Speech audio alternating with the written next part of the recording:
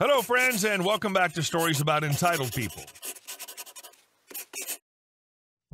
Let's start with a story about why you shouldn't try to run someone over, especially when that someone is simply using a bicycle lane.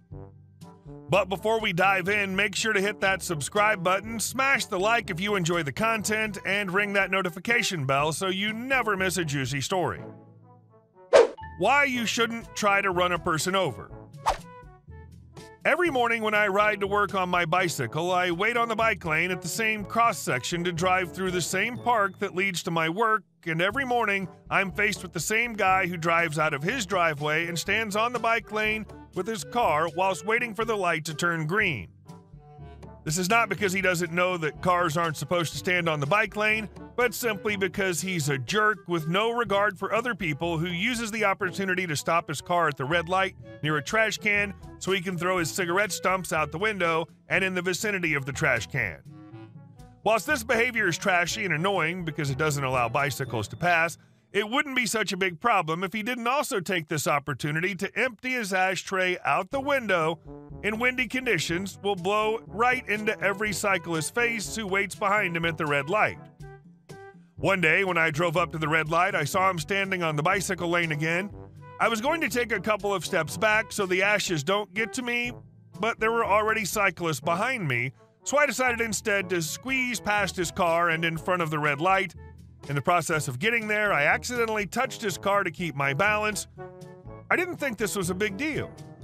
Oh boy, was I wrong. As the lights turned green, I started driving to the entrance near the park.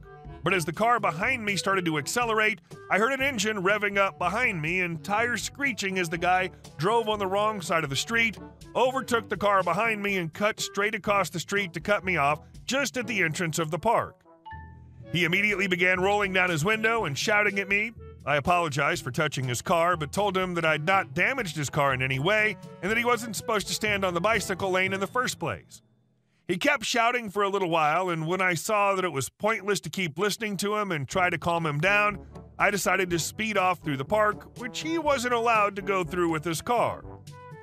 Whilst driving through the park, I heard tires screeching all along the way, so I knew what was coming. This time, he decided to cut me off right in a roundabout. I saw the car coming towards me with no sign of slowing down. Thank God I pulled my brakes because just a second after that, the car crashed into a lamppost that I would have been in front of had I not slowed down. I could see the guy screaming through the window that I would pay for this and that I was responsible for the damage as he started to get out of the car. Seeing as he was about a head taller than me and roughly 30 kilograms, 66 pounds heavier, whilst clearly being extremely agitated, I decided at that moment that I had to be somewhere else and promptly drove off through some side streets where he couldn't follow before hiding and calling the cops. I told the cops about everything that had happened and they said they would come by and check it out. I don't know what exactly happened when they checked the driver, but the family sold the car shortly after the incident and I've seen the guy walk ever since.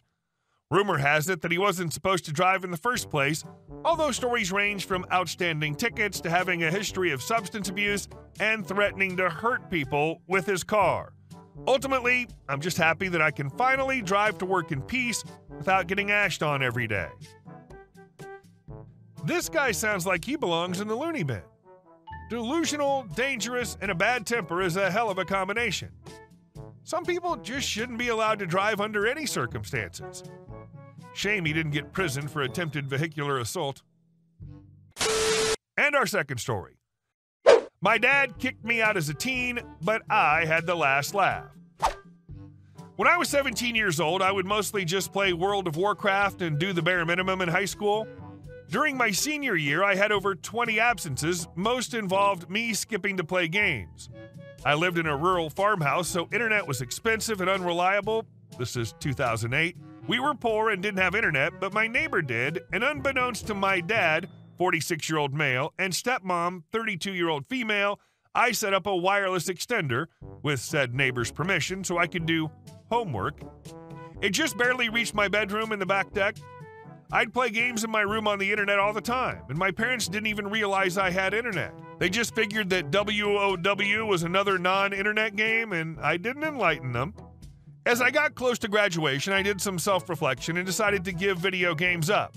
I'd given them up for an entire week and was so proud of myself that I decided to open up to my father and tell him about my progress. I told him that I had had internet for over 6 months and that it had reached my bedroom. I didn't mention the extender. My dad, 46-year-old male, was not pleased that I'd been playing this many games under his nose. Up until then, he was a fairly absentee parent, but then he wanted to lay down the law and he demanded to take permanent possession of my laptop so he could sell it and presumably cut me off any future gaming. This felt unfair to me because the laptop was a gift from my grandmother and I couldn't afford to replace it. He also wanted to drive me to and from school where I previously had a lot more freedom on a bike. I was almost 18 years old and I felt like I'd taken care of my own problem and didn't need this. I didn't give my dad the laptop. I'd hidden it in one of my dad's broken down cars. When it became clear I wouldn't surrender my laptop, my dad didn't take it well and he beat me up. Not a great memory.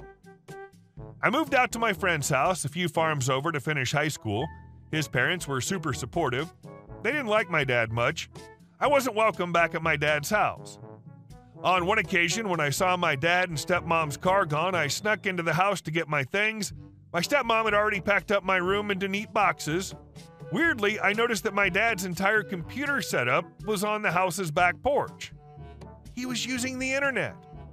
On my way out, I walked to the edge of the property where the wireless extender was, and I took it with me. He didn't even know about it anyway. When I finally did talk to my dad 8 months later, he asked if I knew how to fix the internet. Hey Dad, I've stopped gaming. You been gaming? No more gaming. Logic. And our next story. The Ranger said, I got tons of stories working for state parks, and this is a classic. So we're week 3 into a fire ban. There's a massive forest fire going on across the state. You'd assume, of course, not tourists having the reading comprehension of someone who drinks brake clean for that tingly taste. So I work with 2 rangers. One's from a foreign country, the other's native. So when someone bullcraps me about what the ranger said, I know it's not going to be true. I enter the campground, both bosses are out, but they have me on fire patrol, and immediately fresh smoke fills my nose. I come upon this site. RV, half-butt parked, older lady, 2 yap dogs, and husband who nurses beers. Hello, campers. I'm here to inform you that we have a fire ban in place. Please put your fire out. The lady puts her dog down. No, the ranger said it was fine. I looked at her confused because both rangers are not only not okay with fires, but the native one's effing Resland's on fire, and he was adamant. No fires. Here's the other thing. The fire ban is based off what the county fire marshals say, and they say, no flamey boys. So which ranger was it? I asked. I tend to confirm these things to be safe. He was a tall white man. There's no ranger that works here who looks like that. Also, fire ban is by county fire marshal's discretion, not ours, and the fire ban's statewide. Please put out the fire. She gets mad. Well, the ranger on the coast said, Miss, this isn't the coast. Please put the fire out. Furthermore, they're on a fire ban as well. I'm trying to save you a ticket. She tells me, buzz off, you're just a toilet scrubber. Okay, game on, biatch. Talked to the ranger who was in charge of our park, and he was on a day off.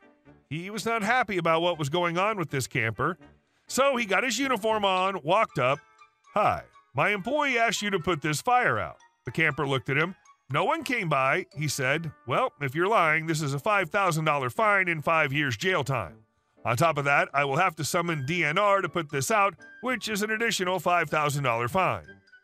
She went flush, realizing I was saving her $10,000 and jail time.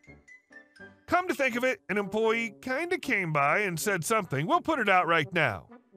Boss got back in his truck, went back to the station to drop everything off, told me what happened, did the attaboy bit, and went back to his day off. Next day, we got a nastygram from her where she wrote this very long, angry letter of how I'm lazy, stupid, fat, filthy, overpaid, and even insisted that the park stop hiring mentally disabled people. Now, I have autism, but you really wouldn't know unless you've been around me. But that kind of hurt. She got banned from all parks after this. Basically, ranger runs your plates and you get a fine for trespassing. Edit. I'm not a park ranger. I was a park aide. Think characters from regular show. And our next story. Force me to take my vacation time when I don't want to, and tell me to secure my station by freshening up my passwords before I go? Okay, boss. To start with, my boss had his moments. Sometimes he was a D who would push off me on my raises or screw with my system. Sometimes he would hook me up and make my life pleasant. This was not one of the latter. So I had plans for vacation, but my boss decided I had to take my vacation time in June instead of August because he wanted to take his vacation in August and no other time would work. I lost some money as a result, but that's my fault for planning ahead, I guess. Well, I'll start by saying my position was vital, and being gone for 2 weeks with nobody able to access my terminal was not ideal for the business. After forcing me to take my vacation early and losing a chunk of my deposits, he told me to change my passwords before I go for security reasons. Well, that's exactly what I did. I didn't leave notes. It's a security system. I don't leave passwords laying around. I didn't leave anything for his part-timers to work with. I did precisely as he demanded. And when I go on vacation, my work phone does not ever get turned on. I straight up left it at home. I told him on the way out the day before that if he has questions, ask him now. He said, I know what I'm doing. Apparently, while I was gone 2 weeks, his part-time techs ruined the server system, destroyed my work terminal, managed to screw up and lose several clients, got my account hard-locked, it was easy to fix, and all around cost my boss around $100K in damages/profits lost. Most of these part-timer techs were fired for the amount of property damage they did. For the life of me, I can't figure out how they ruined so much tech while I wasn't around. I still don't know how he runs a business, but he stopped giving stupid requests like that. And our last story. How a painted tree silenced the HOA. Not me, but my grandfather. He's passed now, so I'll have to tell this in his stead. About 50 years ago now, my grandparents bought their first house, a little townhouse in Gaithersburg. That particular area became a cesspool in recent times, but they bought that townhouse before it was even built. And the community there had an HOA. They were first-time homeowners, young, without a lot of money, working their butts off to get by.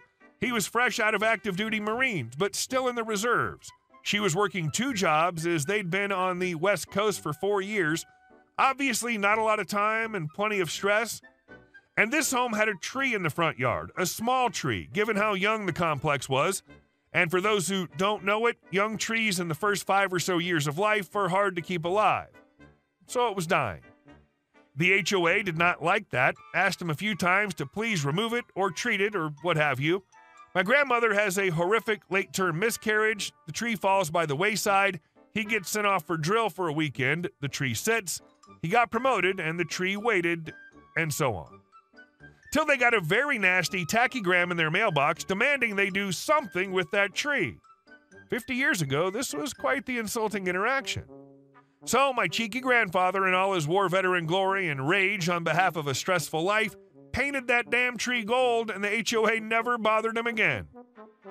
After all, they just said do something with the tree. They didn't specify what.